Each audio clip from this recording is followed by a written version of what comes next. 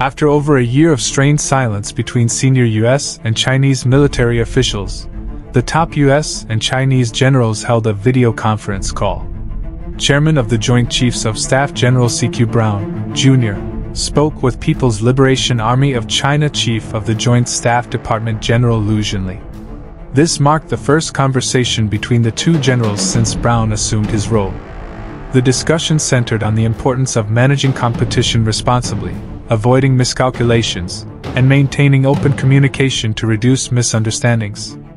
Liu emphasized that a healthy military-to-military relationship requires the U.S. to understand China correctly, respecting its core interests.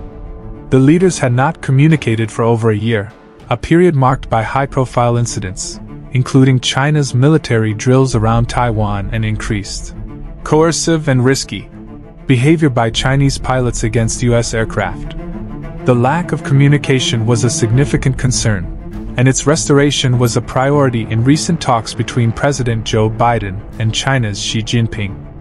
Issues discussed included opening communication lines between US Indo-Pacific Command and the People's Liberation Army Eastern and Southern Theater Commands, with emphasis on territorial and maritime concerns, especially regarding Taiwan and the South China Sea.